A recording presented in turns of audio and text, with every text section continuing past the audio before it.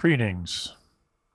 Today I'd like to talk about the timecode accuracy of the DJI Osmo Pocket 3.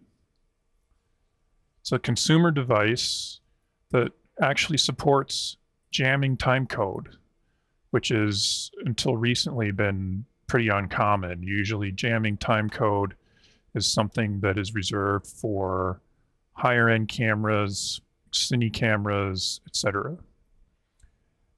And the typical workflow for that is that you take a generator and connect it to your camera and sync them.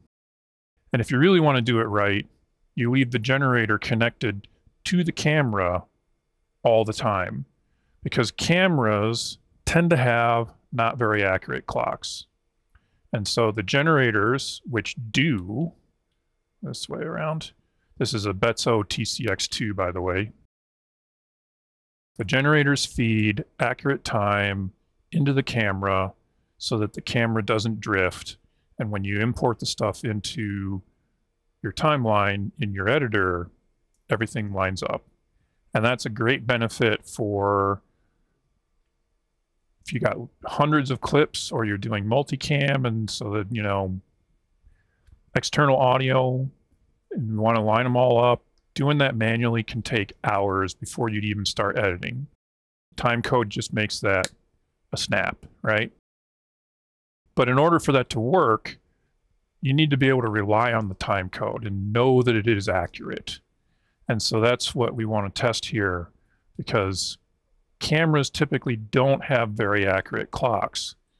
And the problem with the DJI Osmo is that you are restricted to its clock, because you cannot leave the generator connected, or at least you could, but then you'd be recording the timecode as an audio track, and then in post you'd have to convert the audio timecode into file timecode before you can bring it in. If you jam on the Osmo, it is a jam once and then it runs from its internal clock. It does not allow you to leave the generator connected all the time. Or rather, if you do, it doesn't do anything with it. So that's what I wanted to test, is how accurate is the Osmo. And to do that, I started a test where I jammed it with the BETSO starting from 0. And then at various intervals, I went and took pictures of the Osmo screen and the BETSO screen to compare how far off they were. And is it consistently off? Because consistency is like the really important part. If you have a delta in your timecode and it's always the same delta, then that's okay, because you can account for that. For example, the camera that you are watching me on, the HDMI output into the Blackmagic Video Assist is a consistent 4-frame delay. So on the BETSO that I have going into the Video Assist, I have programmed a 4-frame offset. And when I load that into my editor, it just lines up immediately and I don't have to do anything. Most editors also allow you to apply an offset in the editor itself. So again, if you know that all of your clips from a particular camera are going to be off by 3, 4 frames, 5 frames, whatever it is, you can account for that and you don't have to go and do anything special for it, right? You just import, apply your offsets, and start editing. When timecode is not consistent, now it will slow down your post process, because you have to go through and check every clip to determine, is it accurate or not, or has it drifted? And it doesn't really matter if it drifts forward or it drifts back. It drifted and is going to require manual correction. And so you're going to have to go in and fiddle with every clip, and that will take time and slow down your post process. So let's get into it. So before we get into testing the accuracy of the DJI Osmo Pocket 3's timecode, I thought I'd do a quick demo of how you actually jam it. This is a BETSO TCX-2. All of my generators are BETSO. I am using a Deity C21, that's Casper 21 cable that has been modified by Gotham Sound to replace the 3.5 millimeter connector with a BNC connector, which is used by the BETSOs.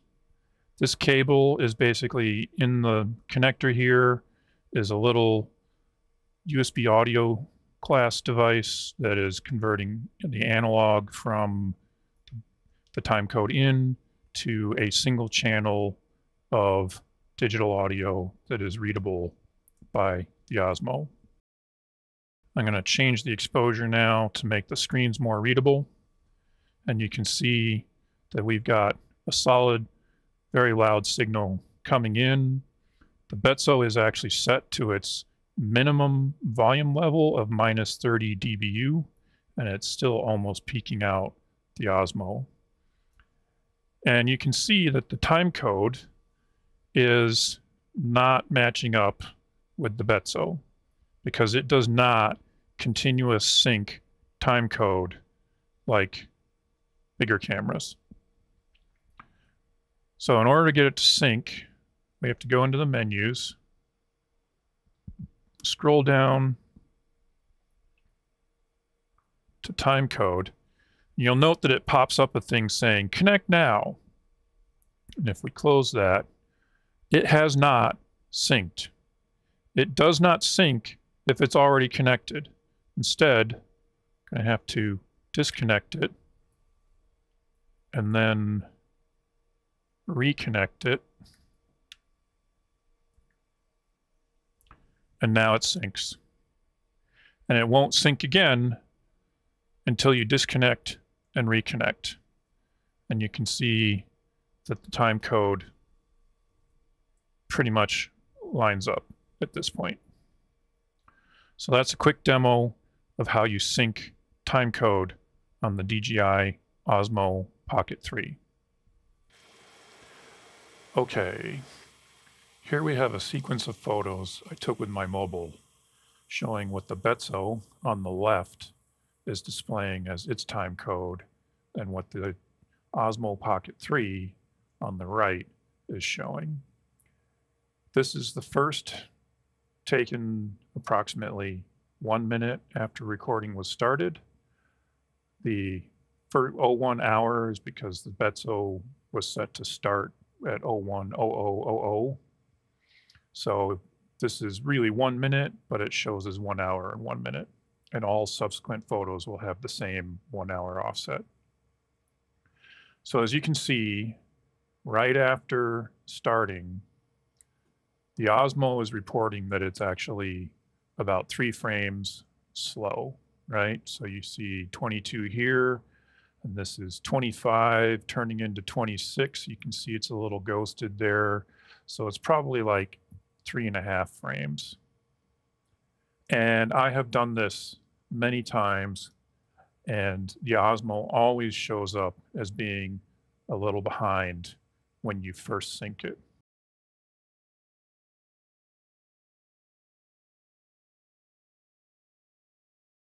Here we are at the 30-minute mark, and you can see that the Osmo is reporting that it is about 4 frames behind.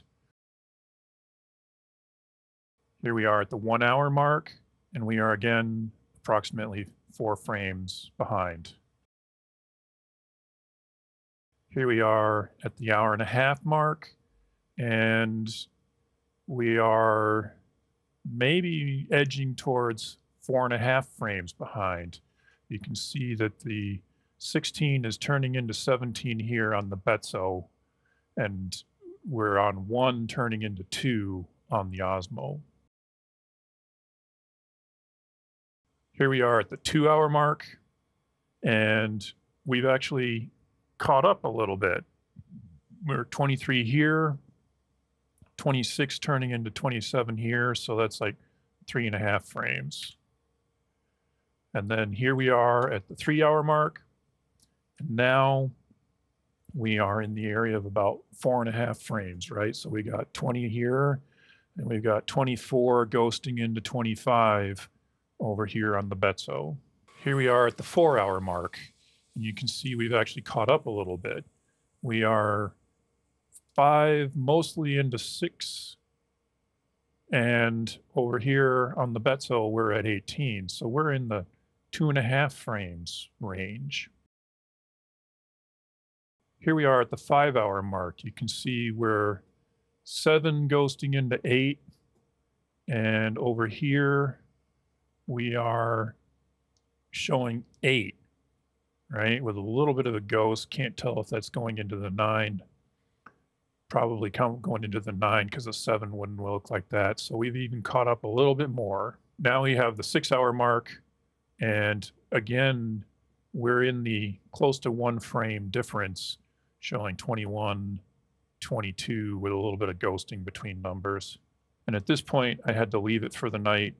So I came back the next morning, and here we are at the 19-hour mark. And you can see that we've drifted off a little bit again, right? So you've got the Osmo showing 5 drifting into 6, and you've got the BETSO showing, kind of hard, but it looks like the 7 drifting into 8. So we're more in like the 2 frames range. But that's just the displays. What happens when you actually import clips, and how far off are they? And so here I've got DaVinci Resolve, and I've loaded, I didn't record snippets at every interval. I did only 3 different intervals. And so we will test them here, right? So I've got the 3 clips from the Osmo, and I've got the 3 recordings from the Scorpio. So we'll make a new timeline. We'll call it sync test. And we will select all of these clips, and we will say insert using timecode. Now we can see, because of the time range, we've got a big fastness. I will jump all the way to the beginning. So obviously at the very, very beginning, we got nothing. So we'll jump. The Scorpio recordings all started a little bit before the video, so we'll jump to where the video starts, and we'll hit play here. So this is an actual sync test of me at approximately the 2-hour mark. Actually, we'll switch over to the edit view because it'll make it a little easier to see the audio, since I started the timecode sync test. So here, we can see that these are actually pretty much spot on. So even though at the 2-hour mark, it showed us as being a few frames off, in the audio, we can see that it's pretty close. And if we compare the video, you can see,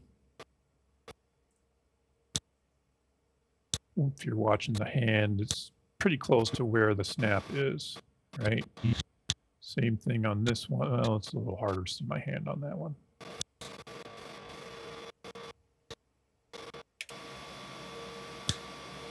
So you don't really hear any double echo or anything like that, and it's really pretty close. So great.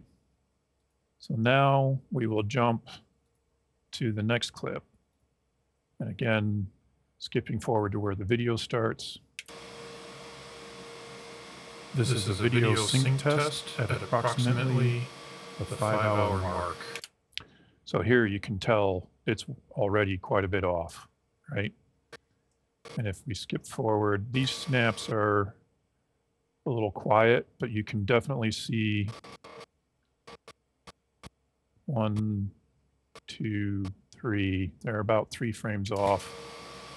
Again, and if we skip forward a little bit more, when I did the snaps with the other hand, I snap a lot higher, a lot louder with my right hand. You can clearly hear the offset in the audio. And so again, 1, 2, 3, it's about 3 frames off. If I select this clip and I say nudge right, 1, 2, 3, and then let's jump back to the beginning of this. This is a video sync test at approximately the 5-hour mark. And so what you can hear here is that it's really close, but it's probably like half a frame off. And so you get that just a hair of phasing between the two clips.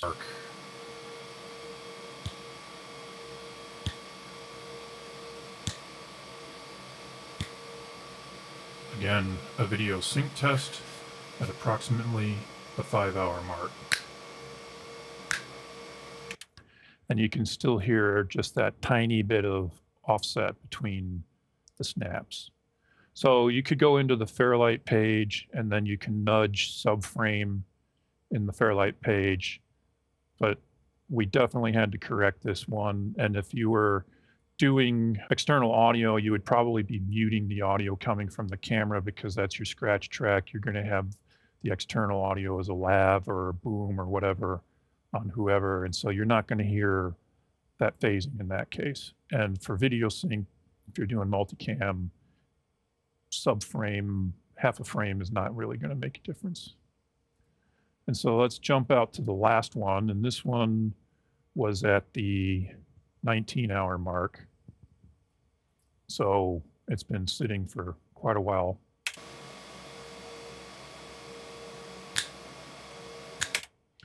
And you can see from the snaps that it's basically right on. However, the video on the camera versus the audio, you can see here, that's basically the snap there. And then we got 2 frames to the audio. And if we come back over to this one,